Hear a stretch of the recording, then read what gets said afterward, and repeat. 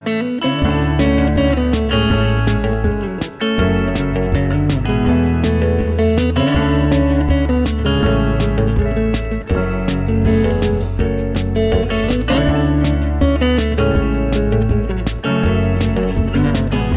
project was focused on understanding community structure in two different bodies of water. One was the Gulf of Mexico and one was the Atlantic Ocean just off the west coast of Africa. One of the things that was so wonderful about this experience was being able to both be back at Lamont, crunching data in the lab, and also working out on the boat. On the research vessel, you're able to interact with scientists and with other students like myself, and from them to see the way that my research fit within a larger context. My research is just one piece in the very large puzzle of trying to understand the composition of the oceans. I've always been interested in environmental economics. I'm really interested in the marriage between business as usual and sustainability, and how we can reconcile the two of them to achieve the outcomes desired by the Sustainable Development Goals. My project is about implementing a potential carbon pricing plan here at Columbia. The most important thing I've learned was that there are so many moving pieces to implementing a carbon price anywhere, and it differs between the public sphere and the private sphere. This has been a wonderful opportunity for my studies. I think that because of the coursework at Columbia, and particularly in the Sustainable Development Program, it's really fostered a critical faculty within the students. We're able to analyze all different types of data sets, all different types of mediums across the discipline, and I think that combined with the project management that we had to learn in this thesis really are what enabled the skills for a leader. The project was about learning and understanding the practices of sustainability in Israel, especially what regards to water management, waste management, agriculture, and energy. The most important knowledge I gained was learning how Israel went from being a country with water scarcity to a country with water surplus. I intend to return to Colombia, my country, where these best practices in sustainability are much needed. This funding is vital. It allows students with interest aligned with the Earth Institute's mission, like me, to travel and gain knowledge in order to apply it in the short and midterm. My project was adapting agriculture to climate today for tomorrow, and the project was led by the International Research Institute for Climate and Society, based at the Earth Institute at Columbia University. The main focus of the project was researching climate threats to food security in 6 countries around the world, one of which was Bangladesh. I spent 12 weeks on the ground in Bangladesh performing research primarily on the rice value chain and also financial instruments. This really put a face to climate change for me, and understanding that if we can invoke mechanisms that can provide information to such vulnerable communities, it can really have a huge impact. My research looks into the ways that we can engage communities in conversations about climate change adaptation without alienating them ideologically. My research examines different communities that are different politically, ideologically, and demographically, and looks at the ways that they communicate and think about climate change, vulnerability, and resilience. Something really interesting that has kind of engaged me during my research has been the question of where people draw the line of questioning.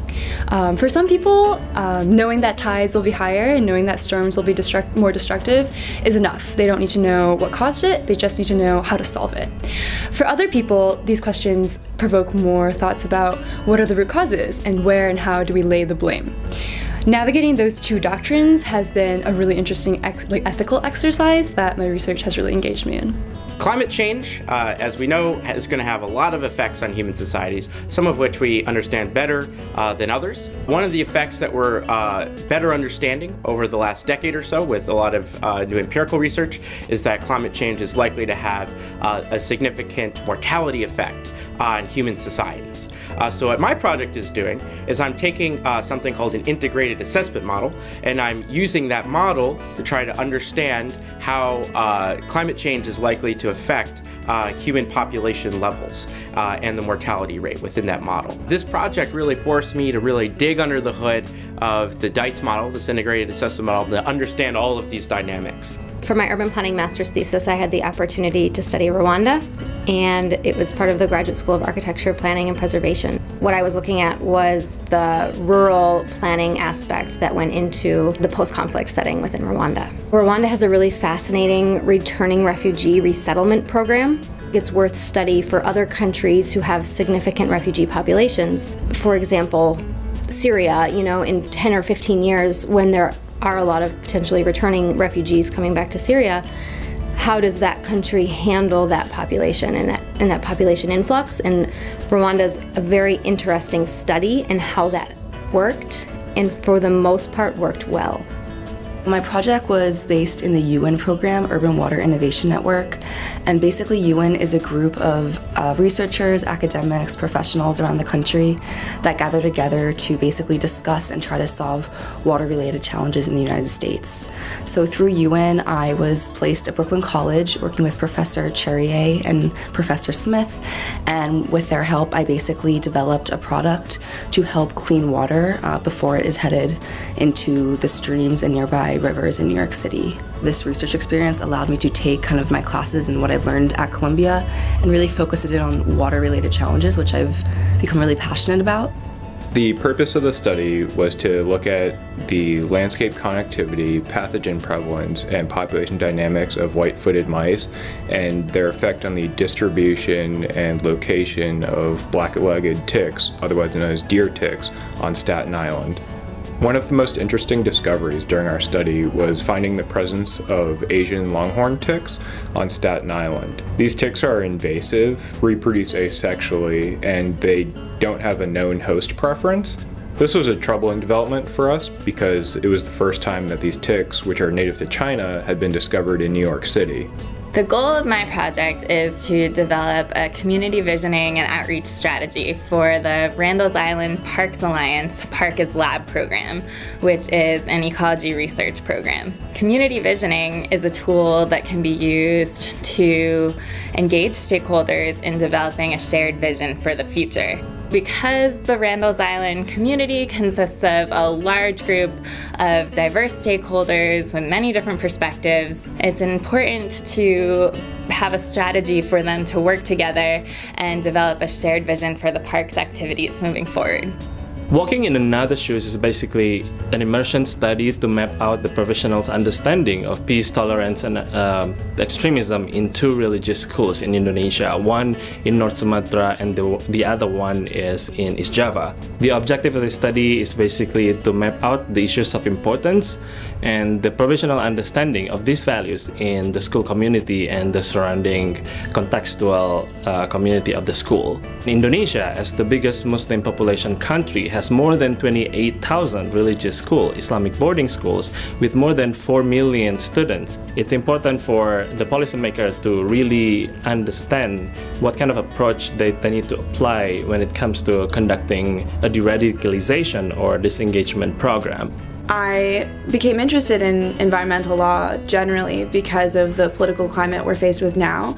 It seemed like that was the most feasible avenue of change and avenue for forcing change. My research basically identified whether or not the United Kingdom has policies in place to require or incentivize land surveyors there to account for climate change in their surveys.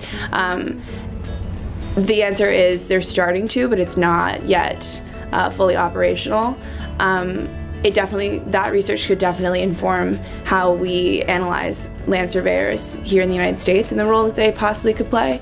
My project looked at finding hazardous concentrations of lead in soil, both in Peru and New York City. The focus was trying to find a novel way to measure hazardous lead concentrations, which was something that local communities, especially that were impacted by mining industries, didn't have access to. Parents and community members would collect soil samples in this first row of A vials here, and then add 3 scoops of the soil to the this extraction solution, which simulates stomach acid. So then after an hour of being in the solution, the lead that comes off of the soil in solution represents the bioaccessible or bioavailable lead, the idea being that this is the lead that would also come off if a child were to ingest soil. My project is about ticks on Staten Island and habitat fragmentation. So in Staten Island, new houses are getting built, and it's separating the forest into multiple woods. And they are going across people's property to get to these different forests, and this is spreading ticks into people's backyards, and they could contract Lyme disease from these ticks. I found this project because I'm pre-med and SUSDEV, and this is like a perfect combination between the two. The biggest challenge we had was trying to get people to do the survey and like let us check their yard for ticks, but we had good awareness through newspapers and like focus groups, and then if we made an appointment with someone, they usually could introduce us to neighbors and build trust in the community. I'm from Trinidad and Tobago in the Caribbean, and as a region, we have historically been affected by weather-related hazards. Storms, hurricanes, floods, and droughts and landslides make up about 75% of all disasters within the region, and damages from these events are about 95% of all impacts. I became interested in the role and utility of climate information and how that could help build disaster risk reduction and assist sustainable development process. Understanding sustainable development options is just as important there as it is anywhere else. So I think the input of the Earth Institute, because of its experts and experience, and through funding of research like mine, can promote local knowledge and encourage an actionable research plan for the future of the Caribbean.